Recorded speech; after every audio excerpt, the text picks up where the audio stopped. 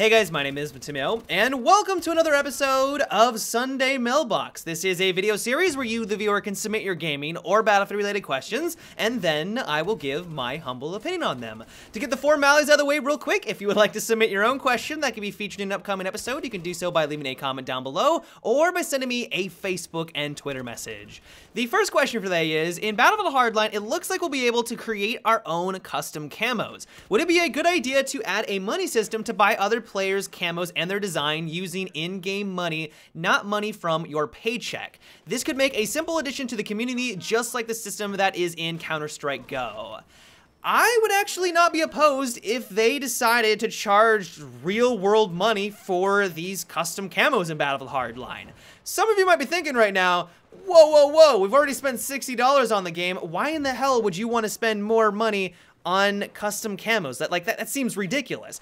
I would agree with you, but the caveat to this type of monetary system, and kind of like microtransactions, is that this would mean that all future DLCs, or at least the maps, would be completely free for everyone in the community.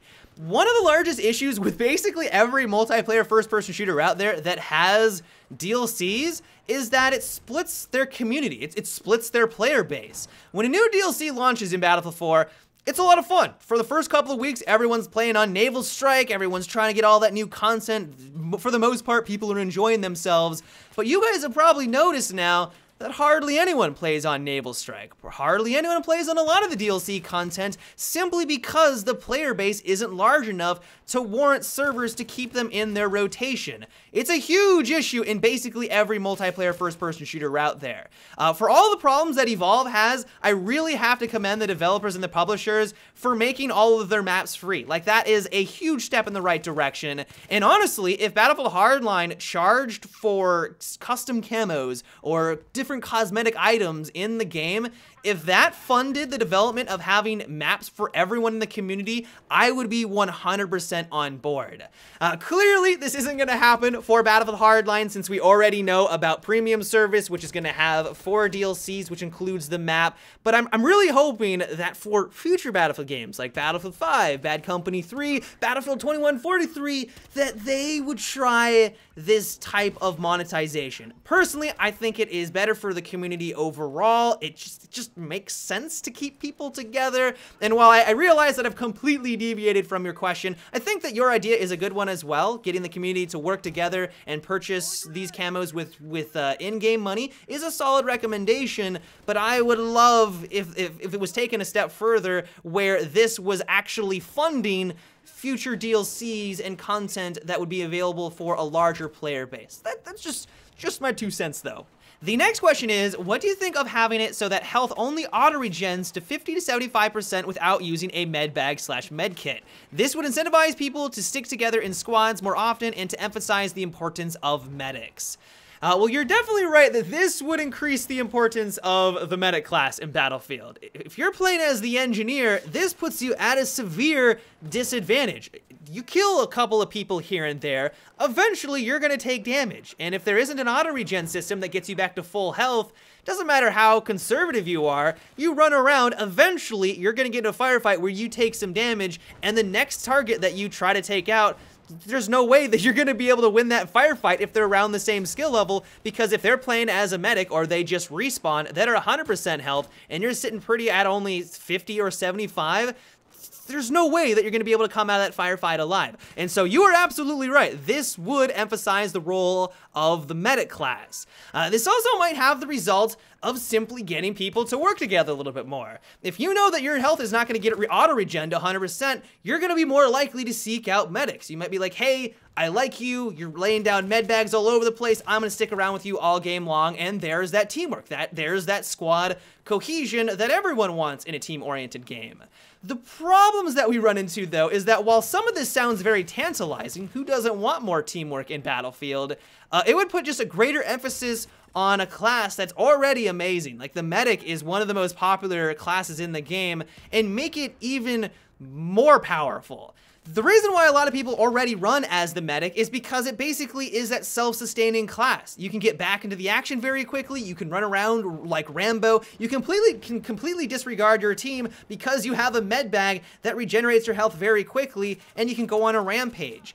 Now think, for example, if that becomes even more challenging on all of the other classes. I really enjoy playing as the engineer and just using the PDWs. I know a lot of people hate the PDWs in Battlefield 4, I love them, but if I then had to stick around more of the medics and rely on them, while once again I think teamwork is good, it's gonna make it harder for me just to go off and go kill a tank and do things on my own. And while I know some people might criticize me for doing the whole lone wolf every once in a while, this is a huge aspect of the game, and you know a lot of people partake in the whole lone wolf mentality. And so you will then have less people running around as engineers, supports, and recon, which are very important at taking out tanks because they want to maintain that 100% health. They're gonna go the selfish route and place down med bags and play as the meta class so that they don't come across that disadvantage of only having 50% health when they get into their next firefight. And so while there definitely are some very tantalizing benefits to the system that you described, I think in the grander scheme of things, it wouldn't have the outcome that you're looking for. Most people would just gravitate on over towards the assault and the medic class, and I don't necessarily think that is the right step for Battlefield 4, or really for future Battlefield games. The next question comes from Cody, and it is, how come Battlefield 4 and Hardline can't fix the reload bug? I have no idea what is going on with the reload bug in the Battlefield franchise, and it doesn't seem like anything has really been done to resolve the issue. It's been a problem for a long time now. It was an issue back in Battlefield 3, clearly it's an issue in Battlefield 4, and I don't want to necessarily say it's worse in Hardline, but if you played the beta for an extended period of time, I'm sure you encountered the reload bug quite frequently, and it probably got you killed on a few occasions. Like, it's really annoying. The only thing that I can think of is that this has to be related to the engine. Like, this has to be hard-coded into the Frostbite engine for it to be affecting 3 different games over the years. You would assume that by now something would have been done. Maybe they're doing something behind the scenes and they haven't just let us know over the years. Maybe they have been trying actively to resolve this issue, but the fact that it has been a problem for years is really disappointing. And so I don't know, maybe in the near future they'll be able to resolve this issue. If their track record so far is any indication, that is definitely not going to happen, but who knows, we can cross our fingers, maybe we'll get lucky. But yeah, I'm right there with you. The reload bug has been a nuisance over the years, and you would think that they would eventually get around to fixing it. The next question comes from Alex, and it is, do you think that Visceral should make a Hardline DLC about police departments from other countries like Germany and France? That is not a bad idea. What I love about it is that it would give Visceral an excuse to explore different parts of the world and just to have a different scenery other than Miami and I think California, which is what we have right now in Battlefield Hardline. It'd be cool to fight in the streets of Paris, robbing a bank with the Eiffel Tower in the background, or better yet, fighting around the Eiffel Tower. Maybe go into London, have Big Ben around there. Like, you could have all of these really iconic maps since Hardline is set more in cities because it's around criminals, as criminal enterprises, robbing banks and stuff like that. You could have these really awesome bank heist types of maps, and that would be an amazing DLC.